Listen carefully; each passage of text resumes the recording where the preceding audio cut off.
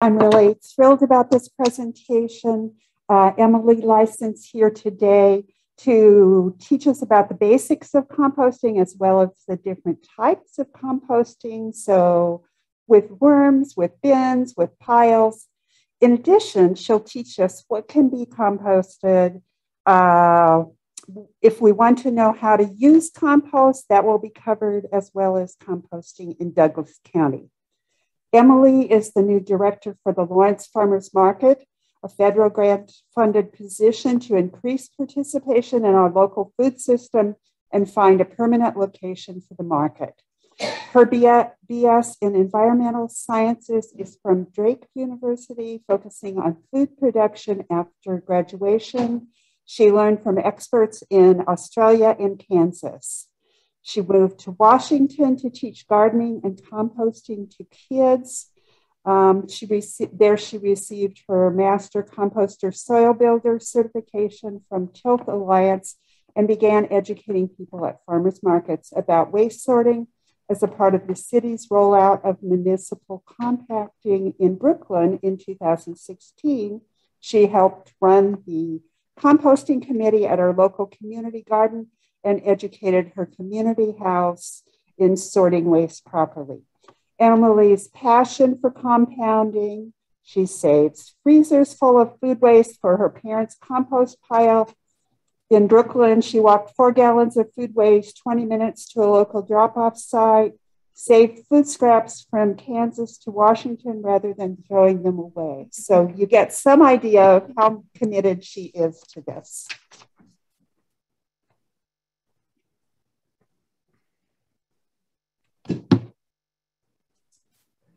Thank you, Chris.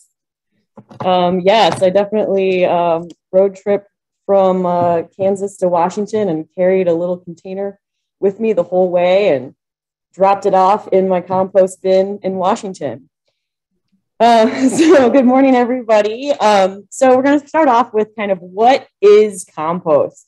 So it's basically recycling of organic materials. And so what we want to do is it gives products a second life, and it reduces sending that waste to the landfill, and therefore saving it from anaerobic decomposition. So even if you take your food scraps and you throw it in your trash and that goes to the landfill, even if it's an organic matter, it's going to be still so contained in that trash bag, and so it'll break down anaerobically. And what we want to do is try and figure out a way to recycle that back to the earth. And so the concept of compost is taking your carbons and your nitrogens, which we're going to call your browns and your greens, and combine those together. So our browns are our carbons. They are the dry or dead material that adds bulk to your compost. And the greens are nitrogens, have high water content, and were the once recently alive, like plants. So our carbon acts as both an energy source for microbial organisms and as a basic building block in the composition of microbial cells. Our nitrogen part of our compost is a crucial component of the proteins, amino acids, enzymes, and DNA necessary for cell growth and function. So our compost is a combination of our greens and our browns, and that's what the basic of compost is. So what is compost? It is decomposition. Basically, compost happens. Without human intervention, rot will happen. Decomposition happens regardless of humans being around. What would happen if decomposition didn't happen? There would be, bodies and things lying everywhere. It would just be having big piles of stuff, right? And so decomposition helps us take things that were once alive and then bring it back to the earth, and everything's going to die and everything's going to have a life cycle. So with human manipulation, we can influence the rate of decomposition and the quality of that end product. The way that happens is through fungus, bacteria, and invertebrates. So here you can see a food web of a compost bin. And so we start off at the bottom there with our organic residues, all of our organic things that are going to break down our plants. And if you're out in nature, or if you have an industrial compost bin, it'll be animal products as well. And so with that, you can see there's 4 different things that are helping to break down and decompose those materials. So we have invertebrates like your worms, your snails, your millipedes, your different little, like I see like isopods on there, there's springtails, there's all the bugs and things like that you're going to see alive and moving around in your compost bin. Those are the invertebrates. And then there's bacteria. Both there's anaerobic bacteria and aerobic bacteria that will break down, and fungus. All 3 of those work together. We call those the FBI, the fungus, bacteria, and invertebrates. And if any of you work with me in the Junior Master Gardeners program, we will sing that song for sure this coming fall, as I love doing songs with my kids. So yeah, so those things are what are going to help break down, and those you'll see in your compost bin or in compost whenever you're looking at it. The fungus is often, you'll see the white threads throughout it. The bacteria you're not going to see, and then the invertebrates, they're kind of everywhere. All right, so that's kind of the basics of like what is compost and how does it happen. It's going to happen regardless if we are involved or not, but how do we make it happen how we want it to? How do we make it happen at the speed we want it to, and the end product being what we want? So the first part about that is the size of your pile. So you need to start to think about, what am I composting? Am I just doing food scraps? Do I have a giant yard? Do I have multiple acres? So you're going to want to think about, what size you need, what is going to work best for you, and what amount of stuff that you are adding to it. And so there's a couple different things that you can do, and the size is going to determine how fast things move. And there's 2 big options also, a hot or cold compost. Cold compost is going to go slower. Hot compost will go faster. So you can kind of, depending on the size of what you're doing, it'll break down anywhere from 2 weeks to a year. So if you have a cold compost pile and it's a giant, just big pile, if you have like a lot of property, you can just leave that and it will take, about a year to break down into a good usable substance. If you have a small amount and you have a worm bin and it's going to get really hot and you're going to be turning it a lot, then, you can get compost, a good product, in about 2 weeks. So with your hot compost pile, it takes about, if you're like out in the backyard, it can be about 6 weeks. The like perfect size of a pile, if you're doing in your backyard, they like to say is 3 feet by 3 feet by 3 feet. And that is like the perfect size for air circulation, moisture, and heat. So you can see I have on the slide the main part of there are 5 things about compost. Your browns and your greens, like I talked about, you have your carbons, your nitrogens, and then water, air, and time. And so that's like the basic recipe for compost. And so what you're going to want to do is, if you're making that perfect pile, then it'll allow for the right amount of air circulation and like insulation to keep things hot and moist enough.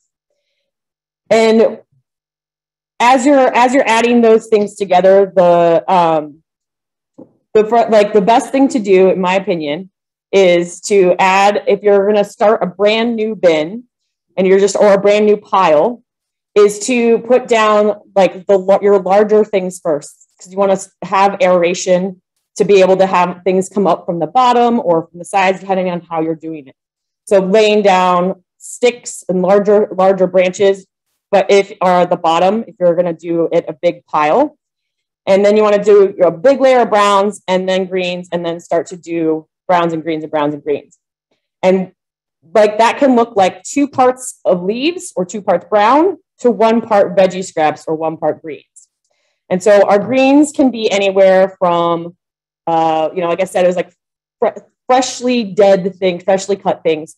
So your weeds that you want to put in there, maybe not noxious weeds. We'll go over yes versus no things in a bit. But veggie scraps are the best thing for your greens. Also, many people use manure to add in if you have chickens or if you have horses, things like that. And even though that is often a brown looking product, it is considered a green because of the high nitrogen content to it. Coffee grounds, also a brown thing, is going to be considered a green as well. So like I said, the large particles that you're going to have at the bottom, maybe you start off with, are going to help add and enhance aeration. So you want to be able to have, just like how we have in our soil, when we want to have different sized particles that allow airflow for our roots and things like that, we want to allow airflow for our compost as well, because it's its own little ecosystem. Like you can add chopped branches, wood chips, corn cobs, things like that will help add that like bulk things. In general, you want to increase your surface area to allow decomposers to be able to get in there and break down all of your ingredients for your compost.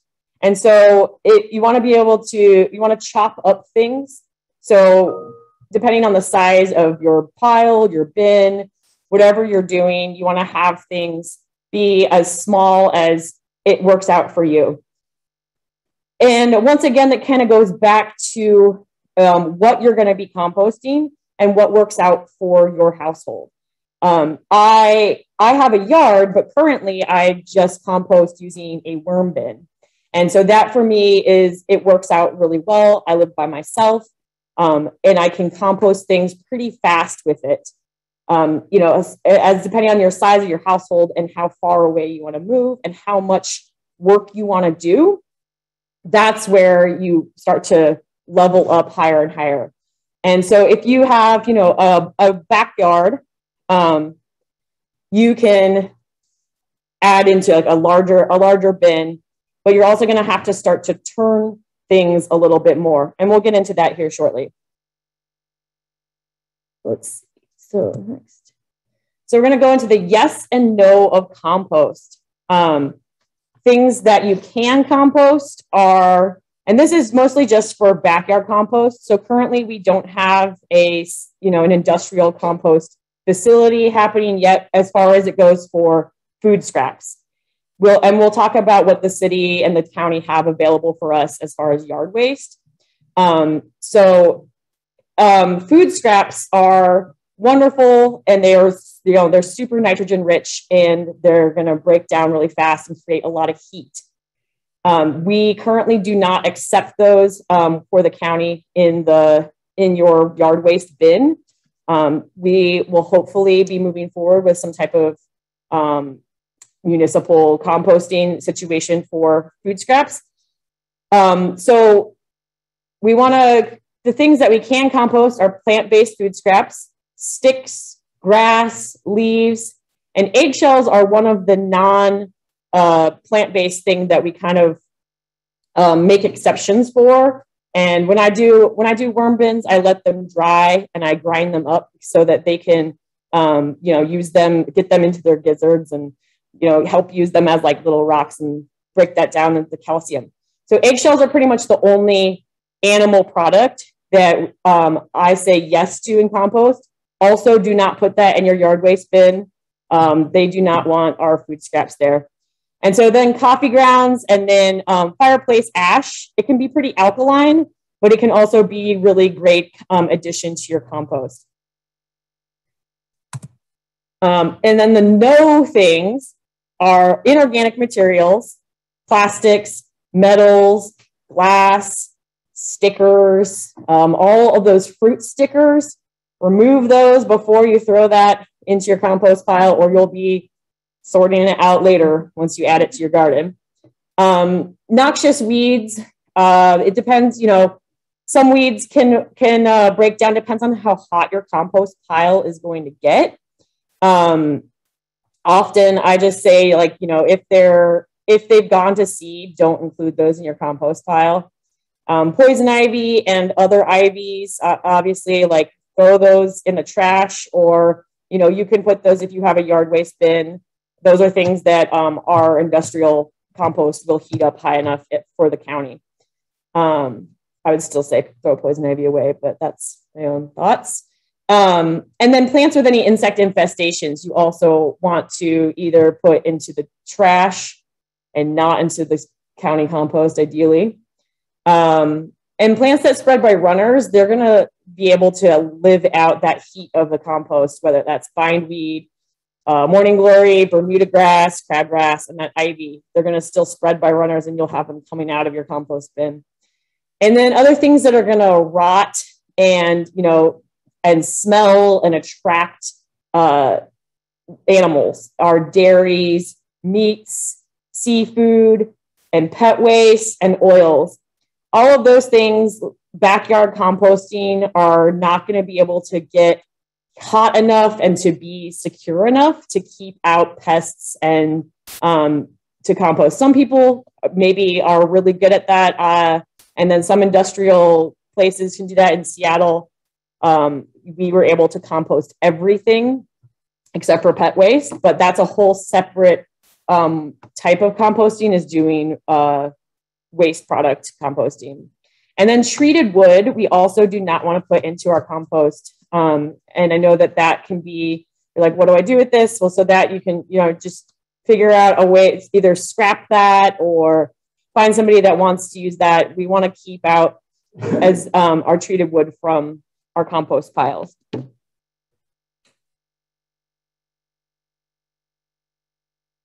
So I talked a little bit about the different types of composters. I talked about a little bit about the different types of composters and how it depends on the size of your household and the size of the amount of stuff that you're wanting to compost. So one of the easier ones, but it also is the largest, is just making a giant pile.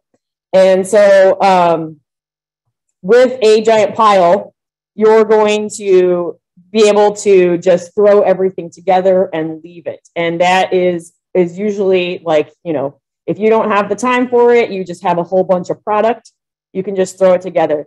You want to be able to have it be moist. And what I mean by moist is when you grab a handful of compost and you squeeze it, it should be like a wrung out sponge. I mean, obviously that's more when it's a finished product and not when it's just decomposing matter.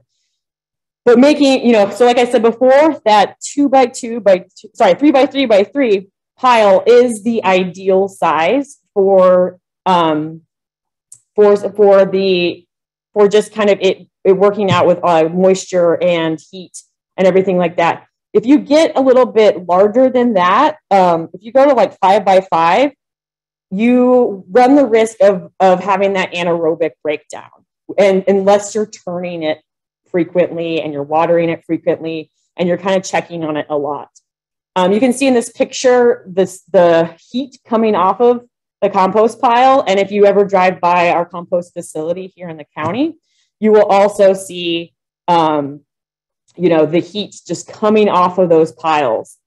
And so, we want to get our compost hot enough to be able to break down the weed seeds, be able to break down the diseases, anything that might be, that would negatively impact our plants.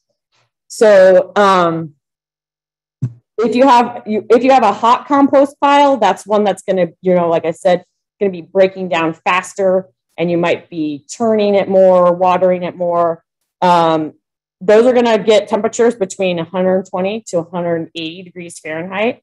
And there are compost thermometers that you can take and you stick in there and you kind of keep an eye on that. And so, like I said before, it can be about 6 weeks to have a hot compost pile break things down into a usable product. And your cold compost pile is one that you're just going to like leave a little bit more and, leave it for a year and just let it break down and do its thing. And that'll be anywhere from 50 to 113 degrees Fahrenheit. And sometimes they can get hotter. It just depends on what you're having in there. But you want to try to get that balance of that greens and brown ratio of the 2-part green to 1-part brown. That's like the biggest thing you want to think about, because you want to be able to heat it up and it to get hot enough to break down. Yeah.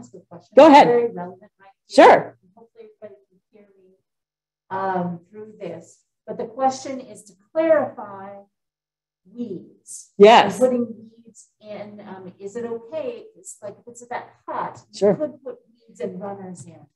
Whereas maybe there'd be cautionary with the cold. Right.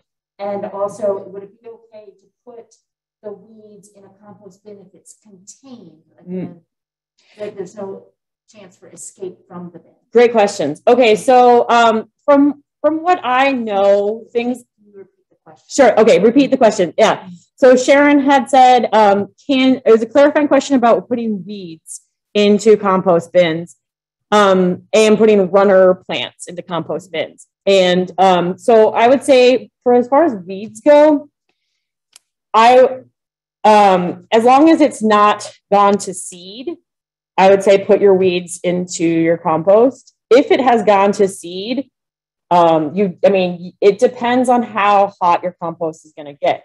In a backyard compost, ideally you're going to get it hot enough to kill those weed seeds. So it just depends on, how successful you believe or you think your composting is going to be. Ideally catch those weeds before they've gone to seed, but if you think you're going to be able to balance out that green and brown ratio enough to get it hot enough, then go ahead and put in weed seeds. And as far as putting runners in there, from what my research, like my understanding and my education, things that are runners you don't want to put into your compost bin. What I was taught was that it's not going to get hot enough, even a hot compost, to kill that runner. And so I know that I've used the black compost bins. They're like the vertical ones, and it will still come out the bottoms and the sides and things like that. So you can always, try those crabgrasses and Bermuda grasses are pretty hardy and tough, and bindweeds. And, if you can put those into your municipal yard waste bin, because we know that those compost bins are going to get hot enough. Those compost piles, I guess they are giant piles.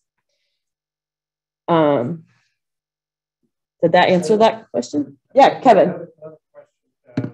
You have wood ash up there. Yeah. I know there's people who produce a tremendous amount, but I also know it's very alkaline. Yeah. So is there an amount that you would want to limit?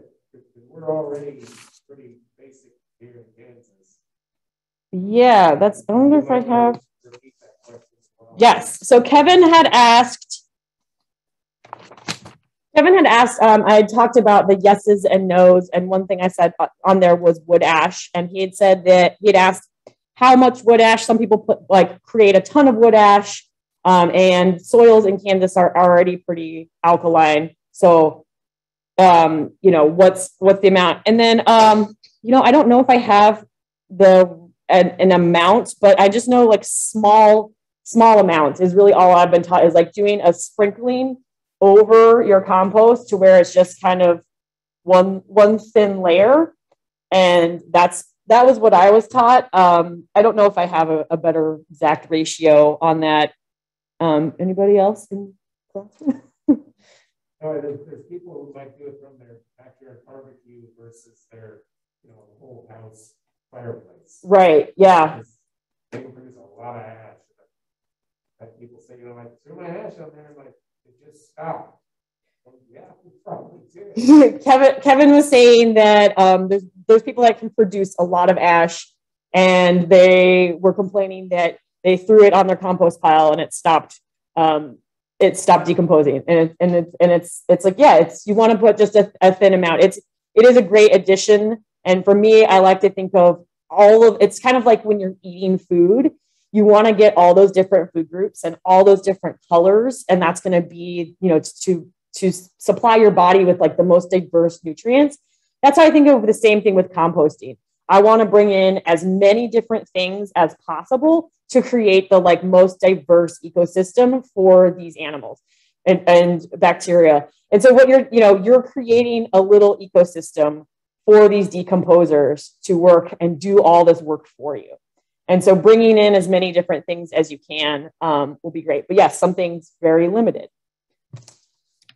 The corollary there is, do you know if a hot compost pile will break down juglones from a black walnut? Oh, Kevin asked, do I know if a hot compost pile will break down jugalone from a black walnut leaf? That I don't know. That's a good question. Again, most of my composting education has been in Washington, where we did not have black walnuts. So I challenge everybody to respond in the chat to Sharon, and Sharon might be Googling it right now. We'll see if we can come up with that response. I don't know that. All right, we'll move. Any other questions about piles or hot versus cold compost? And we're going to move on to another type of composting.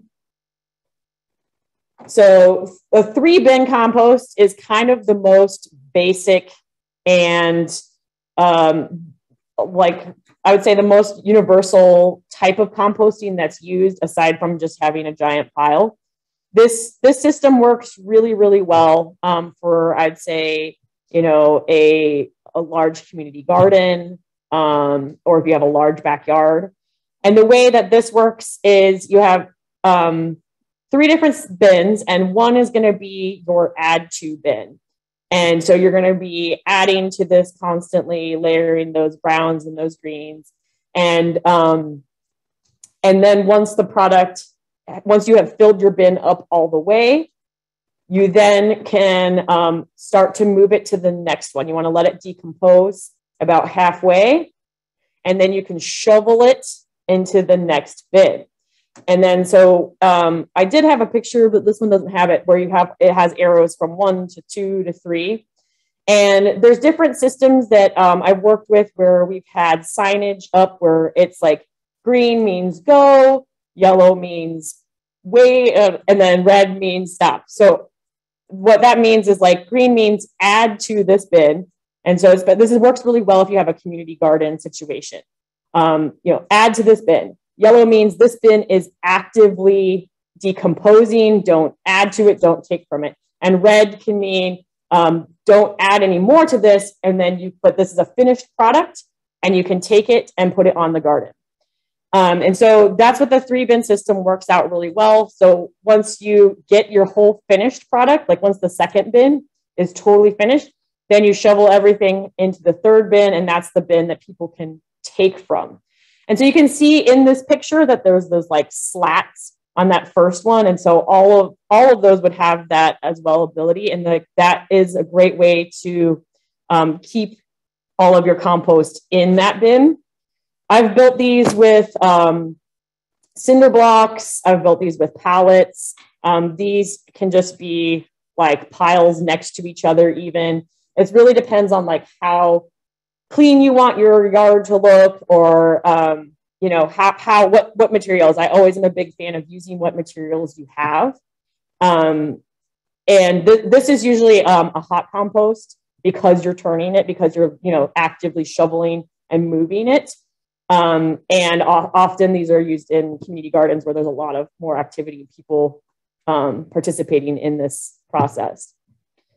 Let's see what's next. This is kind of a really typical backyard composter. My parents have one of these. And we have these available from the county. And we are working on, we hopefully will be able to get these free to anybody who's interested in having one of these in their backyard. We will release details about that when we have more details on that. So this is a really, really basic one. And it requires a little bit more labor than some of the other things because it's stationary. And you'll have to like, I have one of these in my parents' backyard, and I like to use a little like pitchfork thing to kind of turn it. This one kind of works out in a pinch if you have nothing else, and you just have like a lot of food scraps that you're trying to use up, and maybe you don't have a whole lot of yard space. So the bottom there that's open, there's a door that covers that, and so it holds everything in. And then you add to the top, and then the door would open up and you would get the finished product from the bottom. This is a very typical one and very basic one. The black plastic allows the heat from the sun to be trapped in there and heat it up. Often you do have to water this one, or at least I've had to, as you turn it, because it's not going to get any water from the sky, and you want to be able to keep the compost moist. What I don't like about this one is that you kind of, as you're turning, the product kind of takes a little bit longer in some ways, because if you're turning it, you're not getting that product's not going to easily just come out that bottom of the door if you're like adding to it constantly and turning. So you kind of have to maybe have multiple ones of these, or be willing to sift your compost out.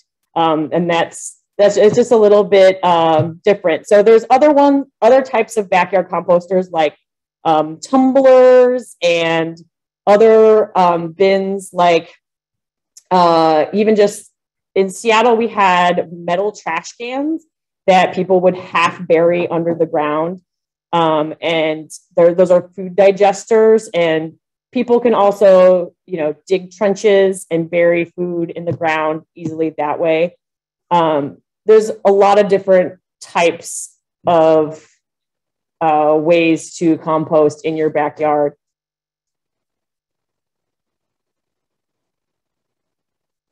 Yes, Sharon. Just a couple questions in the chat real quick. Guys, I saw that pop up. A question about keeping the compost out of the sun or away from trees. So in terms of location. Sure. Oh, great question. I didn't even think about that. I like to put oh yes, thank you. Sorry. The question was where to place your compost bin in your yard. Do you want to put it in the sun or out of the sun, under a tree? So in general, I like to say what works for you is best, but in the sun is great because you want your compost to be heating up. You want to use what you have. So if you have a sunny spot that you don't want to plant flowers, plant plants, plant food, then having the sun work for you and be able to heat things up faster is going to be great. Under a tree will be fine. Again, it's just going to be cooler if you have it. It's going to take longer if you have it under a tree or in the shade or protected. A hot, sunny area is going to make it heat up faster. Anything else, Sharon? Are pine needles okay? Ooh, that's okay. So are pine needles okay to compost?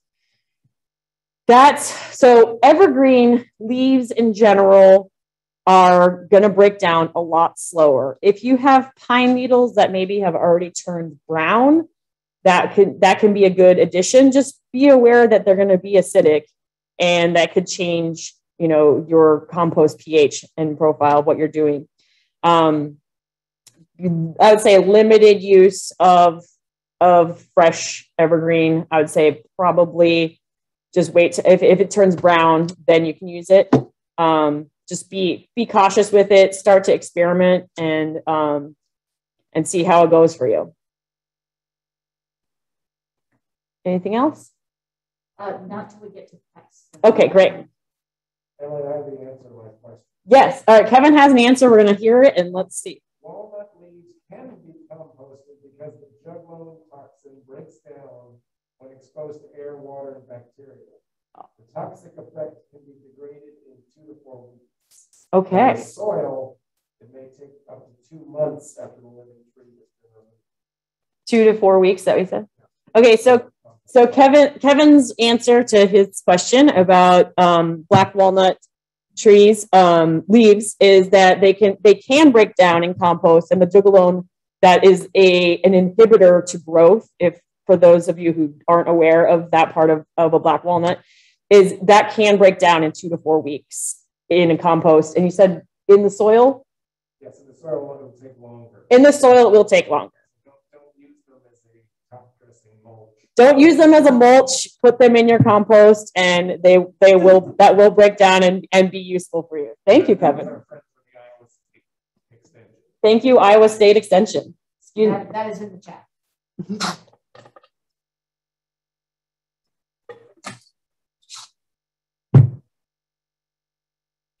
Okay. So then if you have a small apartment, or if you don't have a whole lot of like product and plant material to use, a worm bin is going to be your best friend. These guys break down things super fast, and you can make them yourself. You can buy them. There's a whole bunch of resources out there, and I can help share that as well. I really like to make my own worm bin. This one in the picture is really tiny. I tried to find a tiny picture of one. So like you can, if you have a tiny apartment, you can break down your own kitchen waste as well. You don't have to have a giant compost pile in your backyard. And so with a worm bin, what you're doing is you're introducing a specific type of worm called a red wiggler. And there's two different species of them, and you can buy them online or at Petco, and I'll have those resources listed at the end. And they eat about 1 pound of food waste per 1 square foot per week. So you can think about how much food waste you're putting out to figure out how many pounds of worms you want and how big of a bin you want. So they process about half their weight in food scraps per day. And so then you can start to do the math on that of like what that's going to look like for your household. And what I like to do is, in this picture, you can see there's shredded newspaper as bedding. I use pretty much any paper or cardboard that I have. So pizza boxes are really great for this. Shredded newspaper, any type of Amazon box or whatever people are getting. And they like the similar moisture content to finished compost, like I was talking about, where you want to have it feel like a wrung out sponge is the dampness. And so I take newspaper, dampen, and then squeeze it out, and then use cardboard and layer that down, and then bury a food scraps layer cardboard and put my worms in there. And they're going to go through that, and they're going to create a finished compost product for you a lot faster than many of the other compost options. And this is great because I keep mine in my house. You can keep yours in your garage or a basement. You just need to be aware of the temperature range of your worms. They don't like to get hotter than 80 degrees. They don't like to get colder than about 40 degrees. So, think about how that can work in your life. And if there's a rotting smell, if there's bugs, then there's some adjustments you need to be doing to your compost. That it should not have a smell. It should not have bugs. And that's specifically, like fruit flies and flies, things like that. There are definitely going to be bugs in there, especially if you're outside. So my compost bin sits inside my house, in my kitchen. There's no smell to it. There's no fruit flies around. And there's different ways that you can, if you just put a layer of cardboard on top of that, that'll help to suppress that. And also the worms want to live in the darkness, and they want to live in a damp, dark area. So helping to keep them covered is going to be helpful for that. We're going to get to, okay, great. I have a worm bin here in class, and maybe I'll show that off towards the end if people want to see any of that.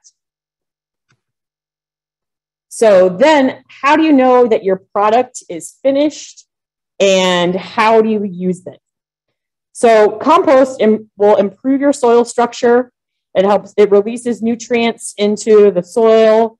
It helps retain water. It helps suppress diseases, and it brings aeration to the roots. So there's a couple different ways to use compost once you have that finished product. So the finished product is going to,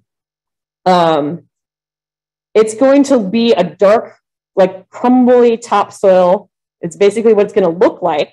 It's going to have a pleasant, earthy smell, and it'll be that as you grab it, it'll be as moist as a wrung out sponge. So you can see in this picture what it looks like. It's going to look like it's broken down. If you still see pieces of food waste or of plants, it's not ready yet. If it smells bad, if it smells like ammonia, it's not the right, and you need to start to adjust some things. If it's too wet, if it's too dry, it's there's a couple things that you can work on, and you need to, like I said, it needs water, it needs air, and it needs time. So those are the basic things that you need to start to adjust, and we'll go into that a little bit more.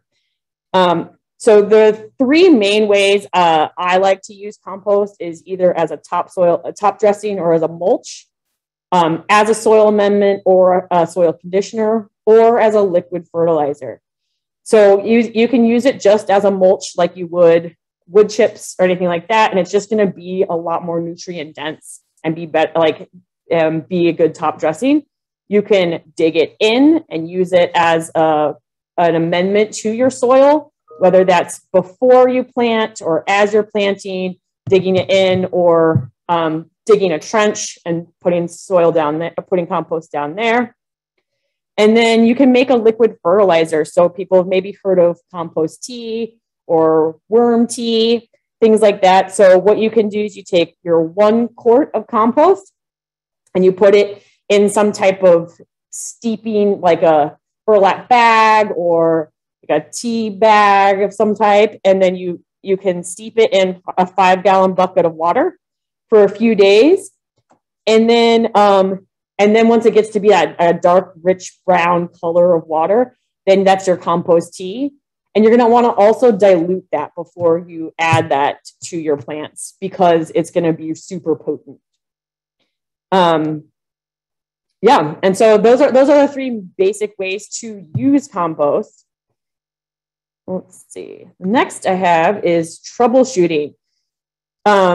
So a couple different things that you can come across as you're composting and you're creating your piles, you're creating your bin, and some issues you might have are you might run into animals trying to get into your compost bin, different rats or raccoons or things like that. And so you want to make sure that your lid, if you have something that has a lid on it, make sure it's secure, use a bungee, things like that for those raccoons.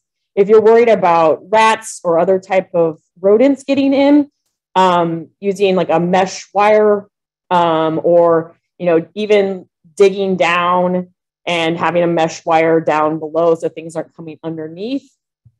Those can be helpful.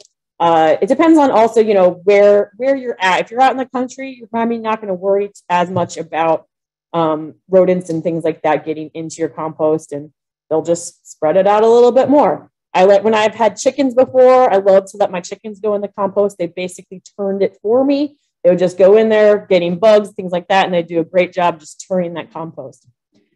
The other thing the biggest thing I think many people run into is the anaerobic decomposition. So if your compost is smelling bad, if it smells like ammonia, then there's some things you need to adjust. It's probably too wet, and you either need to add more browns or not water it as much. So it depends on, what your type of compost system is and how hot it's getting. If it's getting really hot, really fast, maybe you've added in a giant clump of wet, fresh cut grass, that's going to just like stick together and just rot, and you'll smell that. So you want to be breaking that up. Or maybe it's too dry and you're just like, oh, what's going on?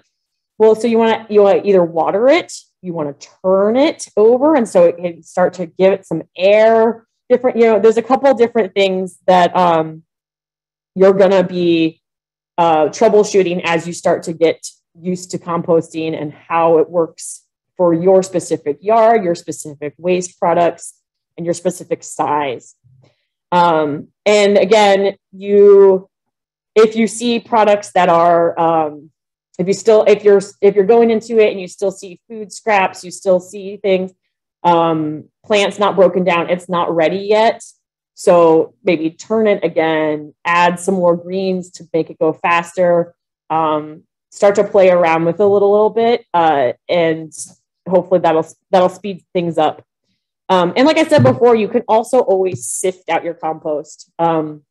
If you're starting to get a little impatient and most of it's ready, or maybe you have like a vertical bin and it's all kind of mixed all together, some of your new product and your old product. There's different things out there. You can get a screen and sift it out, or if maybe you added too much woody material and you're like, oh, this is way too big of chunks in here. Sifting it out to make a nice fine material is great. Sharon, there was questions? Yes. Going back to some, a person here is concerned she's using a metal bin. Yeah.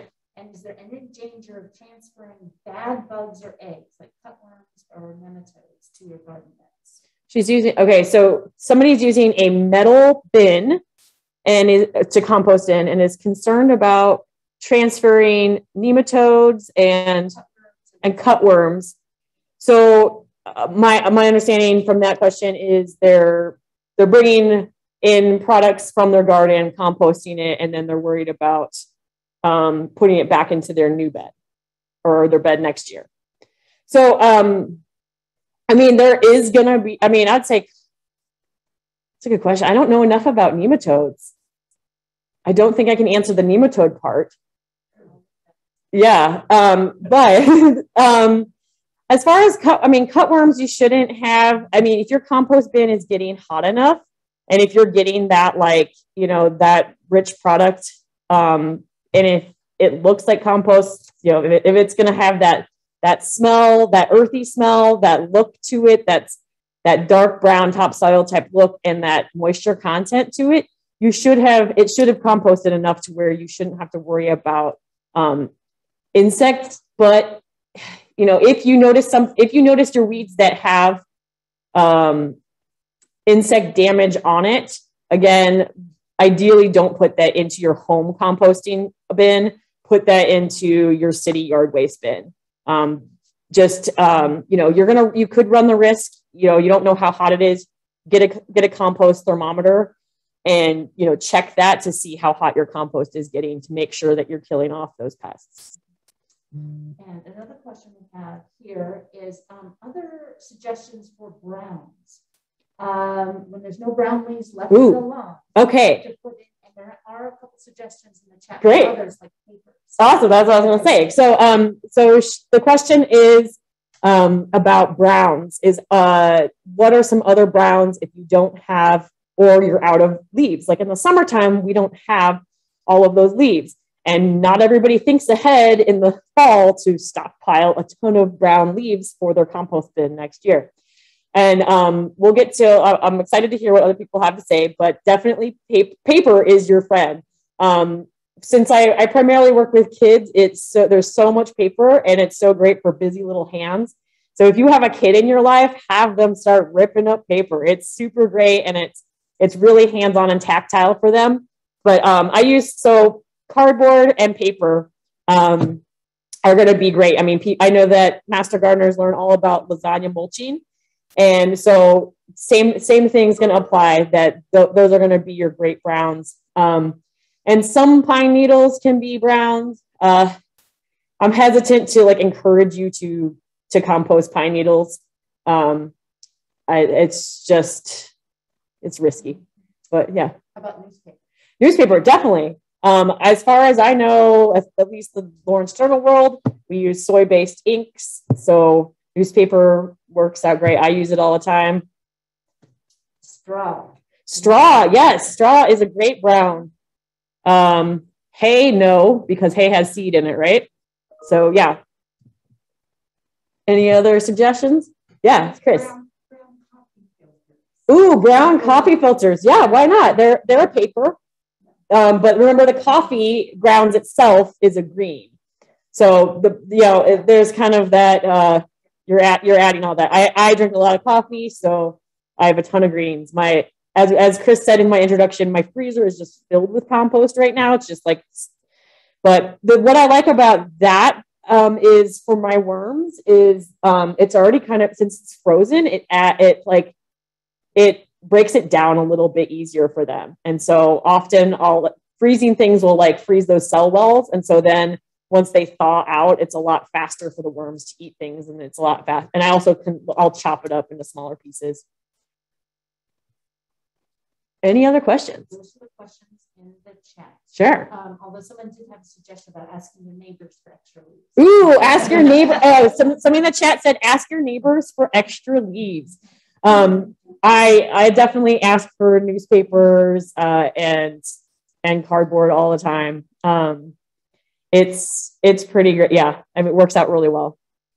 All right, then my last slide here is just kind of some resources. So currently, we only do yard waste pickup.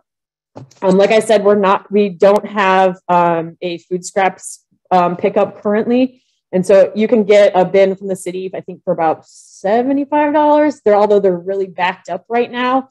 So you can request one, and then you can't get it yet. But you can go to your hardware store, Cotton's or Ace, and get like a stack of brown paper bags for about $2. And you put those out with your trash, and the city will pick those up and take those to the compost facility.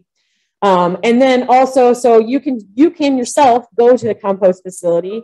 They do drop-offs that start at $5 for a small load. I'm not sure what a small load is. Got that off their website. And then you can pick up compost or mulch. So the mulch is more of just straight wood product, and the compost is the browns and the greens all mixed together for you and created into a nice product. And that's about $10 for like a giant scoop, which is about a small truck bed load. So that's every Saturday, 9 a.m. to 2 p.m., March through mid-December. And they often have like big event days, but they've canceled those a lot this last month, I'm guessing because of COVID. But you can check them out on their website, and it's located just next to just down the street from Just Food and the horticulture department, like 11th and Haskell, and just head across the train tracks and take a left. And then, yeah, Sharon? I'm going to put the website in the chat. Sharon's going to put the website in the chat. Oh. The city load days are on for September. They were canceled June, July, August, not because of COVID, because they've had so many people come and get it. Oh, well, that's cool. Okay, so Kevin said that the city days are open for September, but they were canceled for the summer months because so many people were coming to get compost that they couldn't keep up with it. And so can you explain what that event is? The first Saturday of the month, the city will man their high loader, and that they'll scoop it for you. You can still come and scoop your own pickup load.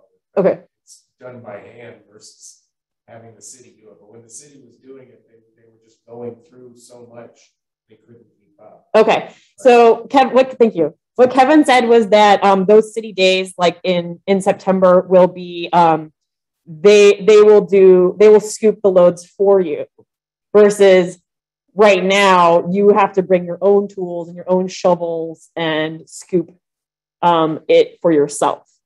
So if you're looking to have some of that done for you, come in September. If you are able-bodied and have tools to be able to load your own compost, you can go this Saturday. And then the next thing I have is just is a little bit of red wiggler information. Just, I am such a fan of worm composting. I probably could have done a whole lecture just on vermicomposting. But I locally, you can get your worms from Petco. They carry them and they have deliveries on Fridays. So just so you know about that, but they're pretty affordable, and they're such powerhouses and they work so hard. And then they order theirs from Uncle Jim's, and that's kind of like the main worm farm in the country that everybody orders from. And I've never ordered them online, but many people do. I've heard the caveat: do not order them in the height of the summer and do not order them in the height of the winter. They will freeze or they will fry. And that was, somebody approached me at the farmer's market to tell me all about that. Yeah, I just recommended going to Petco to get them because they've been alive every time I've gone. Do your worms multiply so you eventually have to thin them out? That's it. Okay, so I was asked, do the worms multiply? Yes, they do. So all worms are hermaphrodites, and so they will definitely multiply. And that's another way you can get worms is your neighbor or your friend might have some extra worms, or you just.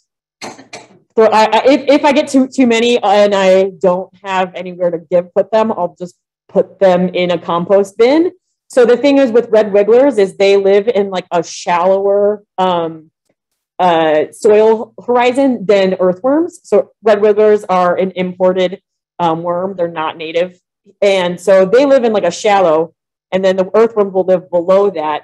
So if you put them outside, they're not going to survive as well as like an earthworm. And I don't know how well they'll survive in Kansas winters, Kansas summers, but they will decompose and turn back into soil eventually.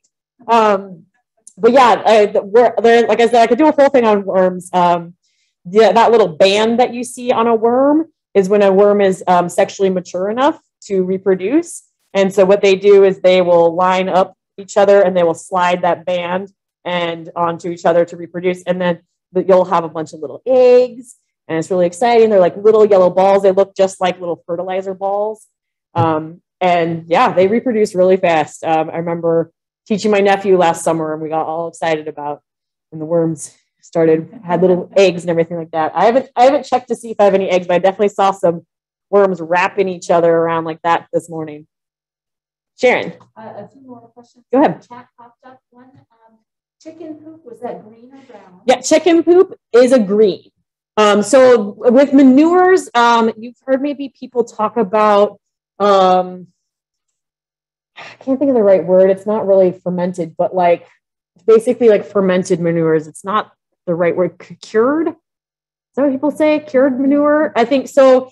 Yeah, it is hot. It's like, it is a high nitrogen. I even have information somewhere, I'm sure, that it talks about exactly what the aged. Thank you, aged. I was like, there's a word. What is it? Manures are going to be a high nitrogen. They're going to be a green. I have it somewhere. I have specific numbers on the different manures, chicken's going to be. What I like about chicken manure is often it's mixed in with straw. And so it kind of you add in that brown, and it kind of decreases its nitrogen content a little bit. But with like horse manure, you're going to want to let it age before adding it to your compost. And then another question, is there any concerns about the city compost in terms of bugs, viruses, anything we should know about the city compost? Okay, somebody asked about concerns about with the city compost, about picking up that compost, and are there issues with bugs or anything like that? So what I did read on their website is that they do compost their ash, the ash trees. So there may be some emerald ash borer. I can't remember exactly what I read on the website, but it was something about like to just be cautious because there might be emerald ash borer in there. I mean, as far as I know, ideally the city compost is going to be hot enough to kill everything. I will say that I've gotten mulch from the city And the mulch is going to have a little bit more weed seed in it than maybe your compost is. The mulch doesn't get nearly hot enough, and I've had lots of seedlings pop up from my city mulch. But the compost ideally should be, you know, they do a really good job of tracking it. You can look on the website and you can see they've been doing a lot of testing on that, and they're working on getting that hotter as well. One thing I can add to that is I know that there is no good big test for herbicides. Okay. So there's no concern anymore about herbicides. Okay. In the compost, and also that it does tend to have a high pH. Okay. So Sharon had said that they test for herbicides, and there's no concern for herbicides in the city compost, and that they test for pH, and it tends to have a high pH. And is that just the compost or compost and mulch? Do you know? They don't test the mulch. Okay, they don't test the mulch. Just wanted to clarify on that. Just wood chips, and that's where you're more likely to find the emerald ash borers as well, because they don't do anything but chip it up. Okay. But with that said, you're not going to see the emerald ash borer in Lawrence. Yeah. So Kevin had said that the mulch is where you're going to come into the issues with the emerald ash borer, and they don't test the mulch. It's just chipped up trees. Loving plants and using their compost as a mulch or as a compost, you'd be well served. Either sulfur will drop down the pH overall. If you've got hydrangeas, I understand that they're looking for the aluminum to make that blue color. So if you're trying to get your hydrangea blue, use aluminum sulfate rather than sulfur to drop the pH. Okay, so Kevin was saying that if you are using city compost and you're worried about pH, that you can use sulfur to lower the pH, or if you're looking to make your hydrangeas blue, use aluminum sulfate to help counterbalance that pH, that high pH that the city compost might have. All the questions here. All the questions answered. Any questions out in the gallery? All right. Well, yeah, so if you're interested, either if you're online or if you're in person, if you're interested in one of those black vertical compost bins, the city, the county is providing those to us, and please reach out to us, we will make an announcement. We're working on getting those available to everybody that participated in this class. Great. Thank you. Oh, no. Don't do that. Sorry. Let me try that. Thank you. Thank you very much, Emily. It's great. You know, composting, you think you just dump things in a pile, that works. So you can do that, as Emily said, but you can get some great stuff if you follow Emily's advice for your garden. It's just a great resource. So thank you. I wanted to ask Chris if she'd come back up and tell us what's coming next month. Thank you all for attending this month's session, and we look forward to seeing you next month. And here's Chris to tell us about it. Thanks so much, Emily. That was fabulous. John Standing, who's sitting in this very room, will tell us about champion trees next month. And that's it.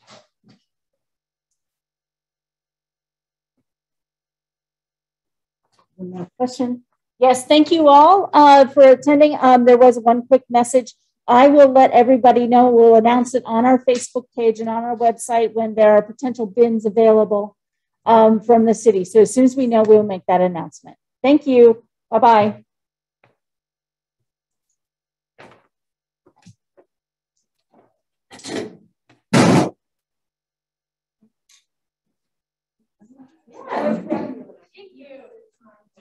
Thank you.